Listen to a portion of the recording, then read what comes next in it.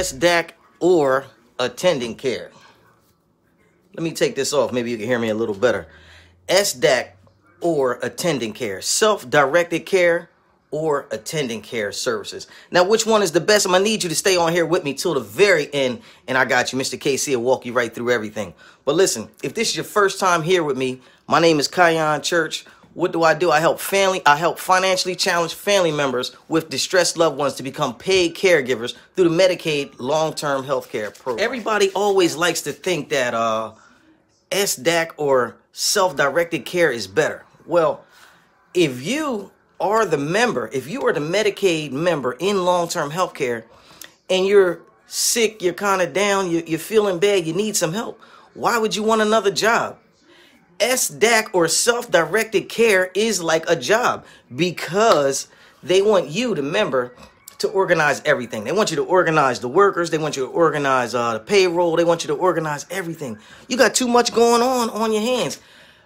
Leave the heavy lifting to someone who knows how to do it. Now, listen, what you got to do is you got to ask for attending care services and ask for reliable aid. Now, listen, I'm going to tell you another secret. If you do attending care, the relative that's currently taking care of you may be eligible for to be a paid caregiver under the Delaware long-term health care plan. Boom, just like I was telling you. Now, listen, I know it sounds crazy because we're so used to hearing about our loved ones getting sentenced to a life at a cold stop nursing home only to be taken care of by strangers because the family members didn't have the time, money, or the resources that it takes to be able to take care of their relative at home. Now, listen.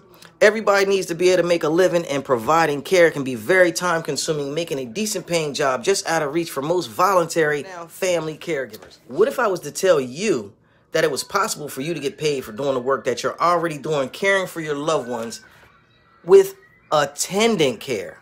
Attending care. These are the right words. We got to learn the words because if you go to the case manager and you ask for the wrong thing or you don't know what to ask for, they'll give you anything. You want attending care.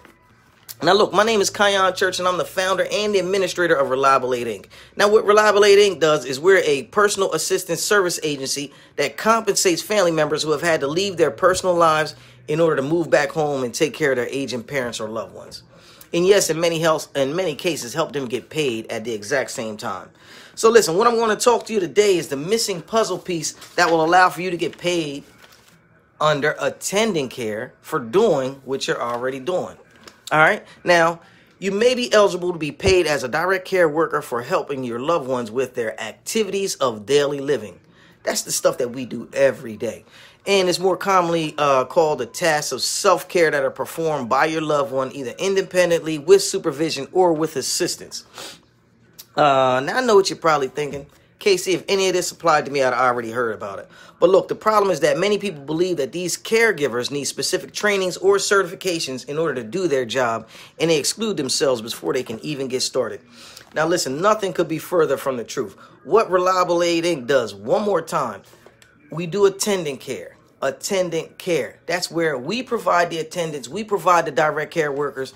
Everybody that comes through to your house, they'll already be 2-part TB tested. They'll have physicals. They'll have drug screens. They'll have SBI background checks. They'll be done all that. If you were to choose Sdac or self-directed care, you got to find a person that has 2 TB shots. I don't know if you got time for that.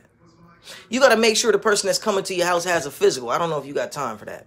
They're going to make you drug screen these people because that's what the state does. You know, I don't know if you have time for that. Share, how you doing today? What they're also going to make you do is get everybody a SBI, State Bureau of Investigations background check.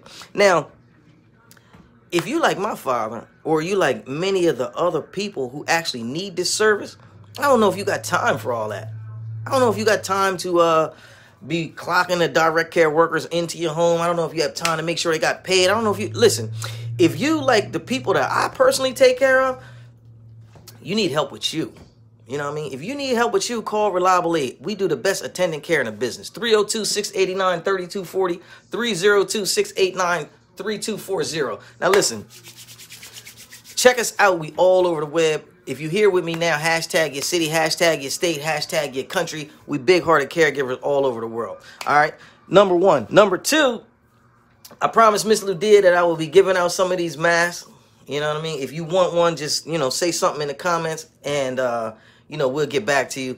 I promised her we was going to start giving them out to all the big-hearted caregivers across the world that's watching it. So if you got an address, see, listen, I deal with some people that don't even have addresses. Like, that's how far our reach is. So if you're a person who has an address, or you know somebody with an address, you know, and I'm speaking to the people outside the country, because a lot of people inside the United States got an address. But if you don't have an address, you know, find somebody with you an address, and you know, I'm gonna mail you one of these caregiver face masks to help you keep protected out there while you in the muck outside. All right. So look, I love you, man. Don't let anybody shame or blame you into thinking that what you're doing is a bad thing. You know, we do this to get our blessings. You know, the people that don't care about their parents, I don't know what's gonna happen to them in the end. They're gonna need some help. You know what I mean? But right now, I'm taking care of mine. You taking care of yours. I love you. Continue on, do your thing. Talk to you later. Thanks.